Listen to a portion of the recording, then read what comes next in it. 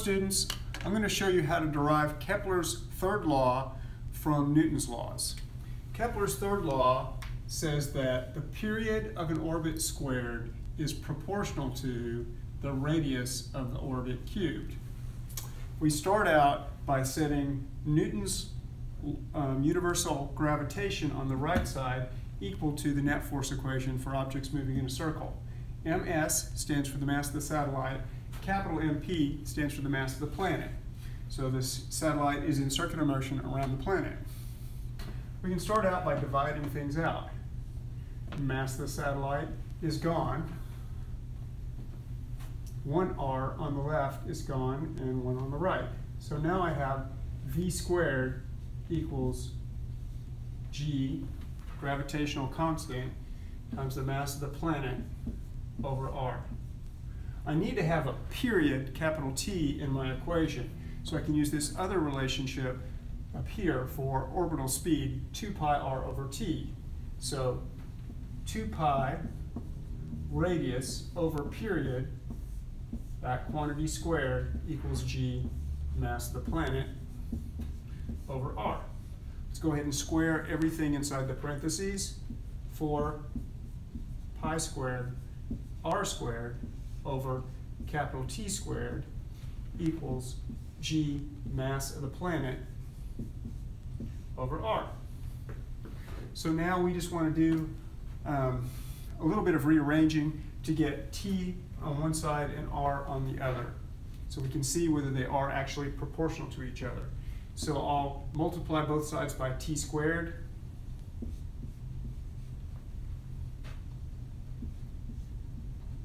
That divides out t squared on the left, and I have t squared g, mass of the planet, over r equals 4 pi squared r.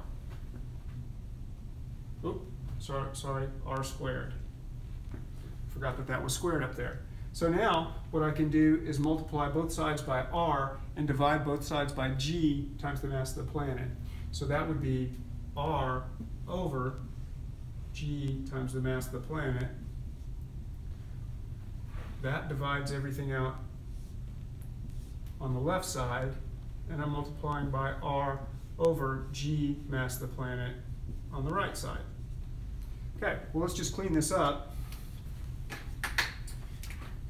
Everything but t squared is divided out on the left, so I have t squared equals 4 pi squared.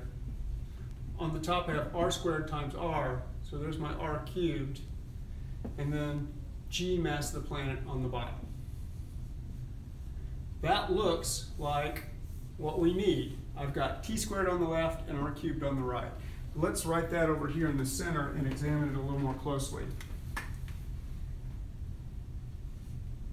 T squared equals 4 pi squared over g, mass of the planet, times r cubed.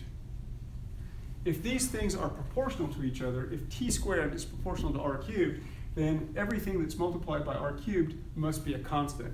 So let's check that. 4, just a number. Pi squared, obviously that's a constant. Capital G is the gravitational constant for universal gravitation, and MP is the mass of the planet, which won't change. So all of these things that are multiplied by r cubed are constants. So we've shown that it is correct to say that t squared is proportional to r cubed. Thanks for watching. Remember, what one fool can understand, another can.